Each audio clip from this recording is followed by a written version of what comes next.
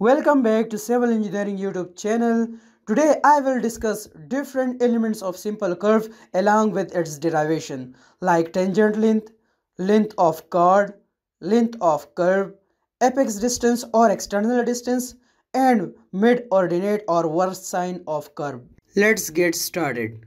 The triangle BT1T2 is an isosceles triangle and therefore the angle BT1T2 is equal to the angle BT2T1, that is equal to pi divided by 2. The summation of angle T1 BT2 plus angle B dash BT2 is equal to 180 degree. The angle of intersection plus deflection angle is equal to 180 degree. Angle T1 OT2 is equal to pi, that is equal to 180 degree minus intersection angle. Now how to find out the tangent length BT1 and BT2?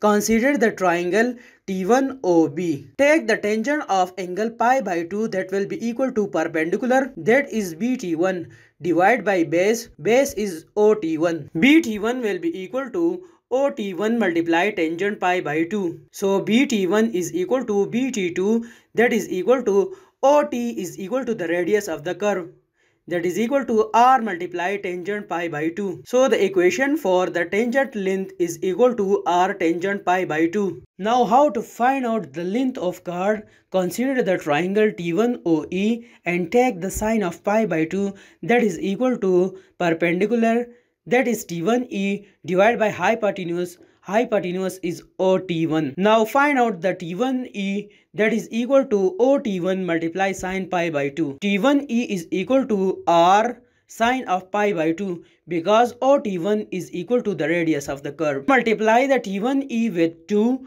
to get the total length of chord. Length will be equal to 2 times of T1E, that is equal to 2r multiply sine of pi by 2. How to find out the length of curve? The length is equal to length of arc T1 FT2. For that, consider a portion of an arc and use the relation the length of arc S is equal to r times the angle theta. L is equal to r times of theta in radian. Multiply it with pi divided by 180 to change it to degree. The length of the curve is equal to pi times the radius of a curve times deflection angle divided by 180. Or you may derive this relation by using the similarity of a circle of an arc by L divided by 2 pi r is equal to pi divided by 360. So find out the length of arc L is equal to 2 pi r into pi divided by 360. Simplify the equation pi r into deflection angle divided by 180. Apex distance or external distance, that is BF. BF is equal to BO minus OF. In triangle OT1B, cos of pi by 2 is equal to OT1 divided by BO. Finding the value of BO is equal to OT1 divided by cos of pi by 2. OT1 is equal to R and the reciprocal of cos of pi by 2 is secant pi by 2. So BO is equal to r secant pi by 2. By putting the value of BO in the equation, BF is equal to r secant pi by 2 minus r.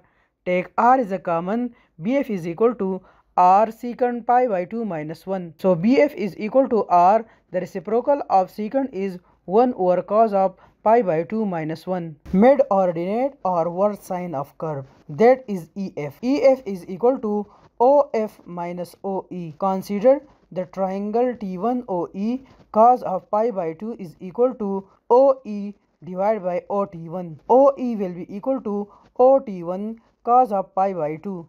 OT1 is equal to the radius of the curve, so OE is equal to r cos of pi by 2. Putting the values in this equation, EF is equal to r minus r cos of pi by 2. Take r is a common, EF will be equal to r into 1 minus cos of pi by 2. Thanks for watching. For more information and interesting topics related to civil engineering, subscribe to my YouTube channel and don't forget to press the bell icon.